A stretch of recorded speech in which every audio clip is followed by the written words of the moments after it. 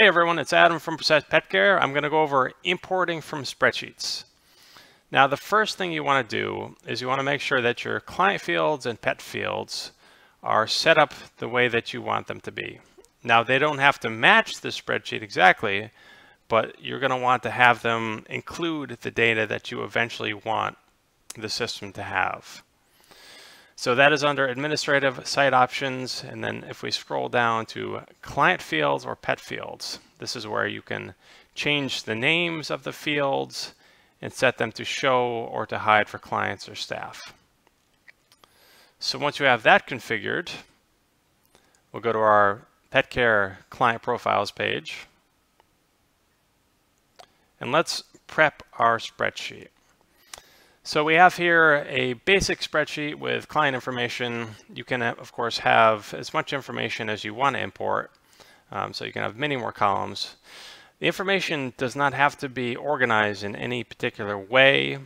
You just need to make sure that it is all there and it's ready and saved as the right file. So to save it as the right file, I'm starting with a XLS, Excel spreadsheet. And to import, they need to be a CSV, which is comma separated value. So in Excel, I'm going to do a save as. It'll be similar if you have another spreadsheet program. And I'm going to choose CSV. And then I'll save that. So now that file is ready to be imported.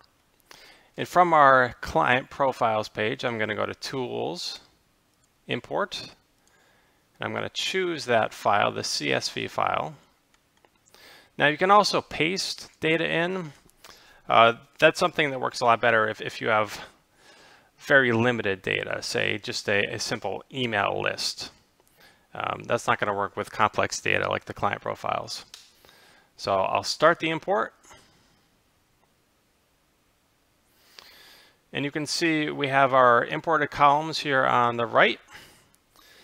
And the columns that are not being used in the import are just like that. The ones that are being used have a slash through them, and the ones that are being used multiple times have a slash through them, and they are red.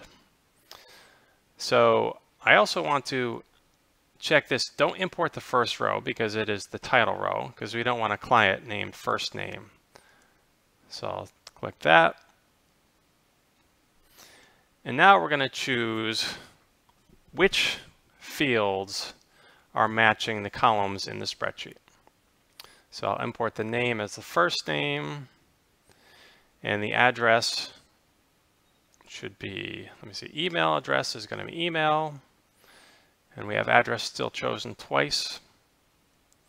So our address is automatically set to address, and it is also set somewhere else. It is not the alternate email address, so I'm going to set all to.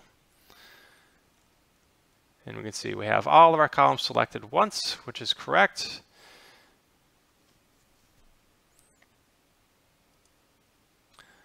Now you may also have columns which are required. Now for the purpose of this import, I'm not going to add a cell phone column, but you would want to import that column as well. And the system will tell you if you have a required column that is not being imported. And this won't typically be the case for client profiles, but if there's any information that you want to set to the same thing for every profile, you can do so just by filling it in, and set all to and then fill it in. And now that we've chosen all of our columns, we'll do continue.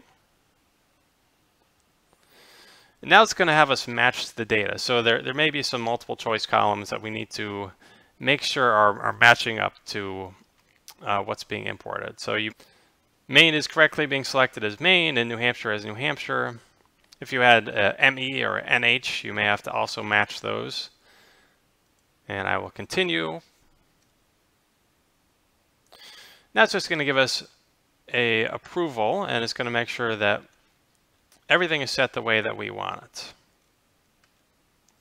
So if we scroll over, we can make sure everything is matched up. And once it is, we can click on the Complete Import button, and that will then finish the importing of our clients.